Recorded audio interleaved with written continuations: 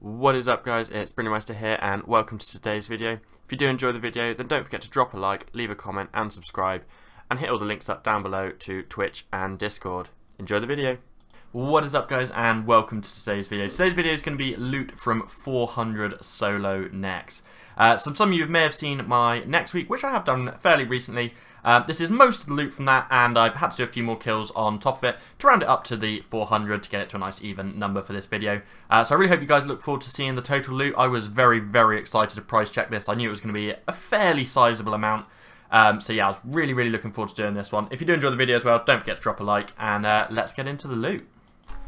So I got out of my inventory all of the loot that I got for the week, but first we'll have a quick look at my gear. This is the gear that I use for the week. I don't have the inventory obviously because I got all my loot in there. So yeah, fleeting boots, nightmare gauntlets. I got elite ceramic top and bottoms, just normal ceramic helm because I'm a cheapskate. Armadillo Book of Law. I used the Scrimshaw of Cruelty a little bit, but I decided the Book of Law felt better, so I went with that.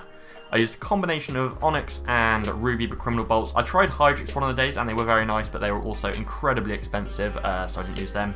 And then obviously I used the Eldritch Crossbow, Caroming for Greater Friction. I should probably get Caroming for Equilibrium 2 at some point, but I'll do that in the future. And I'll just camp my Ring of Death because I got the Luck of the Dwarves on the Relic in the Archaeology Guild.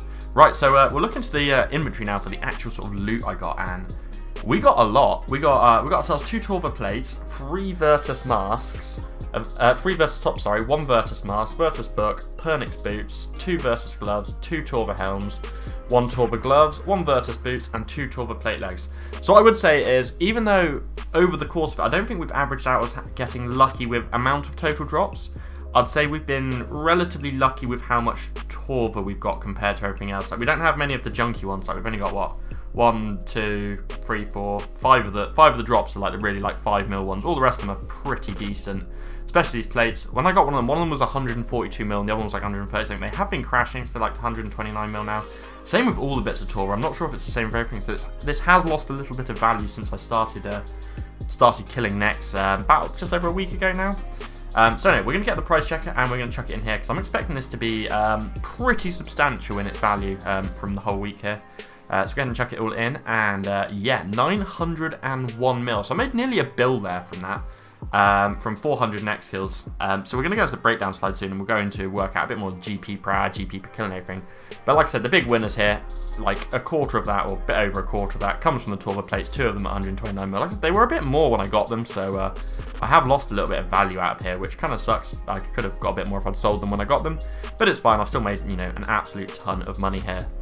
100 mil on the Virtus tops, that is really good as well. Yeah, 34 mil each, they're pretty decent. They're a nice drop, they're a solid drop. They're not the most valuable one, but they're pretty decent. Virtus books, 6 mil, and then we've got a few, you know, the 5 mil ones, a couple of them there for 5 mil, makes 11 mil.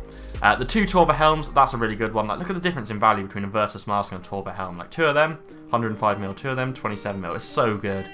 And then obviously we've got the Torva plate legs over there as well for 155 mil for the 2. So then we go to the standard loot, and you know, it's obviously going to be the Onyx bolts that are at the top there, and we've got 82 mil in 400 kills in Onyx bolts, which is pretty crazy. That is a lot of money in Onyx bolts there, and I was also surprised by the amount I got in brews. Look at that, 53 mil of brews. It's obviously paired with the restores, but I got a lot more brews than restores overall, but there was a couple of days in the week where I got quite a lot of restores compared to brews.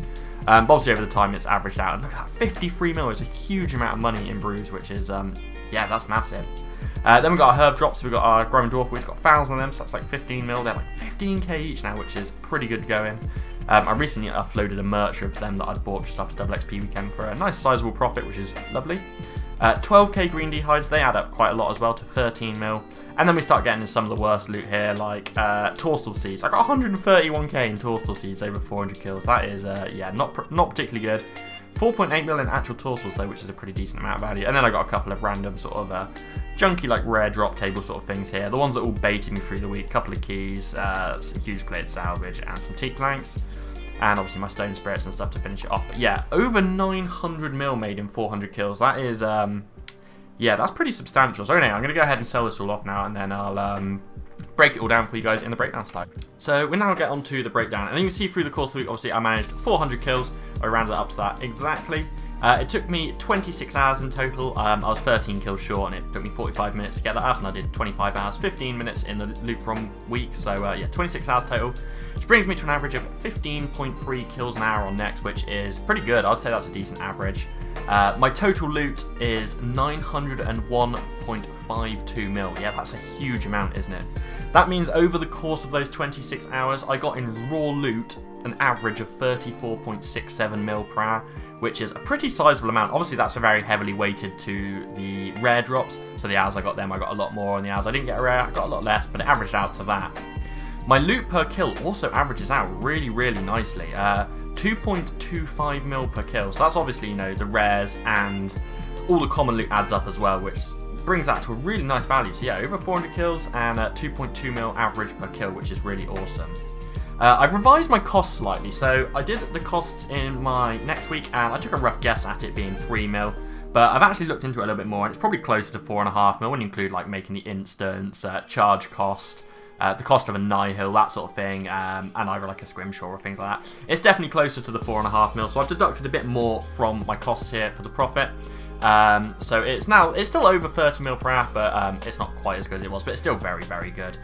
So my profit per hour averaged out over the week at 30.17 mil an hour with 4.5 mil costs deducted, which is a pretty good profit, to be honest. Like, considering how easy Next was now, I was very surprised towards the end of the week how easy and how well I got it down. Yeah, that's a very, very sizable profit. It's definitely something I'm going to keep doing for money in the future. It's really enjoyable as well, and I'm also pretty close on the log. So we'll go into the next comparison screen.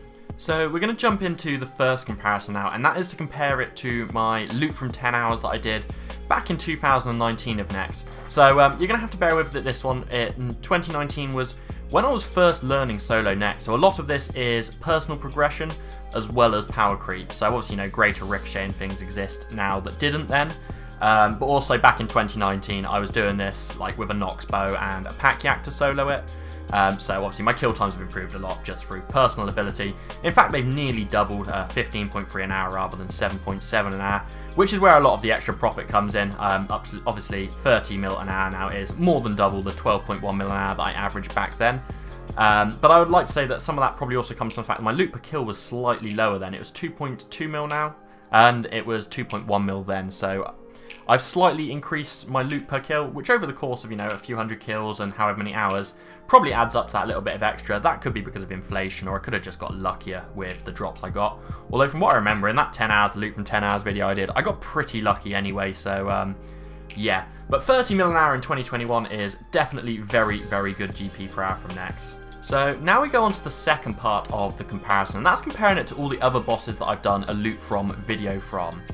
Obviously, over this period of time and the amount of bosses that I've done here since like 2019, prices may have changed, and obviously I was lucky on some and I was unlucky on others. That's just the way RNG works, unfortunately. I can't have exactly average luck on all of them, but this is what I got in those periods of time. Obviously ED3 and ED2, I didn't get a Codex in ED2 and I didn't get an Eldritch Piece in ED3, so the GP per hour is just not there without it, really. Same with Grador. I don't think I got particularly unlucky, it's just not very worth anything there. There's not enough value there. That one is just not a good boss to kill for money. And then the ones where I did get lucky, I got very lucky at Hellwheel when I did that. That was one of my first ones I did back in 2019. That's probably even more GP per hour now. I got pretty lucky at Araxor, and I also got pretty lucky at Magister. I think I completed the Kopesh in like 400 keys or something at Magister, which was pretty good. And then like Krill, Kriara, Greg and all that, I've sort of averaged somewhere in the middle with my kind of luck.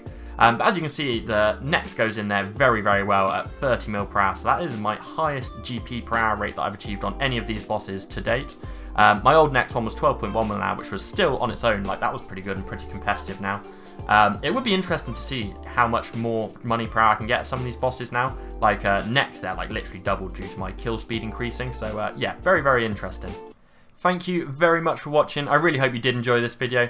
If you did enjoy the video, then don't forget to subscribe and hit the thumbs up button so you can be notified of all my future content. And if you'd like to, there's a link in the description to Twitch and Discord. And if you'd really like to support the channel directly, there's also a link in the description to channel memberships. And you can take out a channel membership which will support the channel and me directly. And you get some cool emotes like chat badges and some other little perks alongside it. And they're definitely worth checking out.